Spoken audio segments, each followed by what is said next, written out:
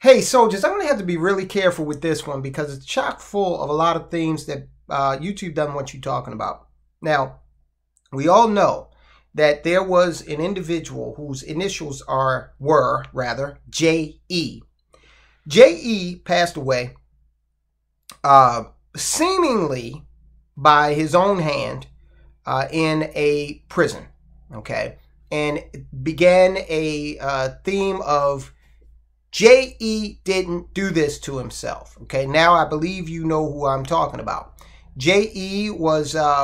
is still the subject of whether or not many powerful people were involved with him and his illicit acts, and whether or not he had dirt on a lot of these very important people, okay, and was using that to benefit himself.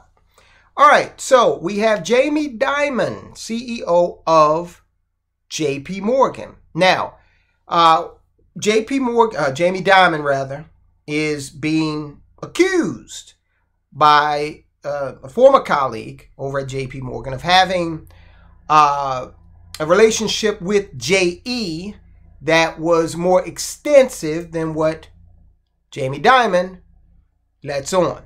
Okay, now I want to stress something. These are accusations by someone who has been found to not be an honest broker. So we got to take this stuff with a grain of salt. However, we're covering it because JPMorgan is the largest bank in America, and I believe the largest bank in the world, independent bank in the world. The other thing is, Jamie Dimon has not been shy about telling you that his bank will not do business with you if you are not the type of person that he thinks you should be, and are out there saying things contrary to what he may believe, or things that may, run contrary to his delicate sensibilities. He did that to Kanye West. All right. So from the standpoint of this being a bellwether institution here in America, as far as our economy is concerned, we got to dig into this. Also, remember, we did the video on how Jamie Dimon, this particular individual, went out there and recently suggested that your property, okay, should be able to be seized by the United States government with the help of corporations like his in order to alleviate climate change. Now, can you imagine if you got a Chase mortgage, JPMorgan Chase? Can you imagine if you got a Chase mortgage? What's in that fine print that might allow JPMorgan and Jamie Dimon to better take your property? Okay, so this is the magnitude of what we're dealing with. So we need to know what Jamie Dimon knew and when he knew it. Let's proceed from this standpoint. All institutions here in America are corrupt, especially if they're institutions that have been around for over a century, like JPMorgan has. All right. Listen, guys, I need you to subscribe. Go ahead and become a soldier of finance. Before we get into this, hit that subscribe button. Let me know you did so in the comments. I will salute you. Hit the thumbs up. Go ahead and hit that. You guys do a wonderful job of that, and that helps the channel tremendously, so I really appreciate that. Share it with a friend. Share it with a loved one, and I want to give a shout out to Code % for Bath Salt, Primox 171, and TEK. Those are our members. We just started up the membership. Hit join to find out what that's all about. You're going to get value like you wouldn't believe, and it's going to help you achieve financial independence. Okay, we're drilling down in there and getting to really understand these assets, how they work, and how we should go about looking at them in terms of acquisition. All right, guys, let's jump right into this. J.E., you know who J.E. is, okay? J.E. Can't say his name. This video will be, trashed. I might get a knock at the door on YouTube. J.E. pal, Jes Staley, throws Jamie Dimon under the bus, setting stage for a massive legal battle. Former JPMorgan Chase executive Jes Staley has thrown CEO Jamie Dimon under the bus over the bank's relationship with J.E., claiming in legal documents that he and Dimon communicated about J.E. Now, J.E. was a convicted offender of the most abhorrent nature, okay? Dimon maintains he had no such conversations according to the Wall Street Journal. While Staley claims he knew about JE's proclivities to traffic individuals for the purposes of his illicit, operation. And he also says, Staley claims that Dimon regrets his relationship or friendship with JE. Okay? According to the following, Staley says that he and Dimon communicated with JE, who was arrested in 2006 and 2008 when JE pleaded guilty to soliciting and procuring a minor for bad deeds. I know, guys, you got to work with me here, okay? And served 13 months, JE served 13 months in a work release program. Staley also claims that Dimon communicated with him several times through 2012 about whether to maintain JE as a client. So he's alleging that Jamie Dimon had some consternation about whether or not they should can this guy as a client. But when it comes to taking your house, or let's say booting Kanye West because, you don't like what he said, there was no debate there. That was just, this is what we need to do. Let's do it. There is no evidence that any such communication ever occurred. This is a quote, okay? Nothing in the voluminous number of documents reviewed and nothing in the nearly dozen depositions taken, including that of our own CEO, unquote. That's according to a spokesperson for JPMorgan. You wouldn't expect this person to get up there and say anything contrary to that, right? The spokesperson added that Dimon doesn't believe, now get this, Dimon doesn't believe such conversations with Staley ever happened. Now, if you come to me and say, hey, do you ever have a conversation with JE about this, that, or the other? I'm going to say, no, I did not. Never happened. When they get into, I don't believe, that's wiggle room, okay? That basically leaves the door open, so if you find some proof that this happened, all you then got to do is say, I don't recall that. I told you I didn't believe it. And look, from a legal standpoint, if you are under oath and you state definitively that this never happened, and then it is discovered that it did, you could be in some serious legal jeopardy. One thing Jamie Dimon is not, and that is stupid. Okay, there's a very intelligent individual. Give the devil his due. Quote, the one person who claims this to be true is currently accused of horrific acts and dishonesty, unquote. This according to that spokesperson, and they're right about that. The statements arose as part of a pair of lawsuits against JPMorgan in a federal court in Manhattan. The government of the U.S. Virgin Islands and an unnamed woman who said she was abused by JE sued JPMorgan last year, claiming that the bank facilitated JE's alleged trafficking business. The bank has sought to pin the bulk of the relationship on Staley and sued him, claiming he misled executives about JE. The bank, in its lawsuit, identified Staley as the powerful financial executive accused of assault of a nature that we won't mention here by this woman who is suing JPMorgan, okay?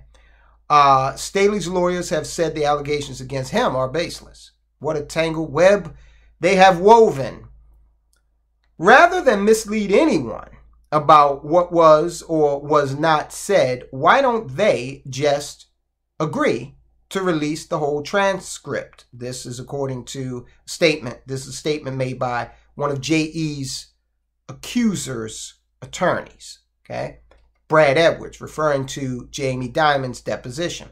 Yeah, why not make, if your peers are driven snow, why not make it available, right? Epstein, JE died in jail following his 2019 arrest on federal charges of trafficking in a very bad nature. This individual, JE, who became a JPMorgan client around 1998, brought the bank hundreds of millions of dollars, formed a close bond with Staley, who eventually oversaw JPMorgan's investment bank. So, you know, when that money's flowing in, looks like, you know, some people might not care where it's coming from. You ever see Cocaine Cowboys? It's a documentary. One of the guys in that movie said Miami wouldn't even be here if it wasn't for drug money. Money, okay? Follow the money. In August of 2008, a few weeks after J.E. pled guilty, he had been initially charged way back then with these crimes, a JPMorgan employee sent an email that suggested Dimon himself would review the J.E. relationship, according to the U.S. Virgin Islands lawsuit. The email states, quote, I would count J.E.'s assets as probable outflow for 08, 120 million or so, as I can't imagine it will stay pending Dimon review. The bank has said that there is no record of such a review and that Dimon doesn't recall one. Of course not. Okay. Do you really think that this institution, JPMorgan, has stayed around all this time without being able to provide the CEO with plausible deniability? All right. So again, he's saying, I can't recall, which is wiggle room, saying, well, if you do find something, this is a federal matter, I'll just fall back on, I told you I didn't recall, I don't recall. How are you going to question what I recall, right? It's legally more palatable than no, than a absolute answer. According to the Daily Mail, JPMorgan executive Mary Erdos, who has been with the bank since 1996, continued to meet with J.E. for years after his conviction and allowed him to stay on as a client, despite the bank becoming aware of suspicious withdrawals as early as 2006. Now, I bet you go to a Chase branch, try to withdraw $4,000. It ain't going to be easy. Okay, I told you a few weeks ago about how I went to the bank to withdraw $2,000 and how it was arduous. Okay, it wasn't as easy as just getting my money. And don't think you're getting it out of the ATM. Or they even want you, at this particular bank I went to, they want you to come through to the inside. They won't deal with you in the drive-through for large sums. The bank finally severed ties with J.E. in 2013, citing him routinely withdrawing large amounts of cash.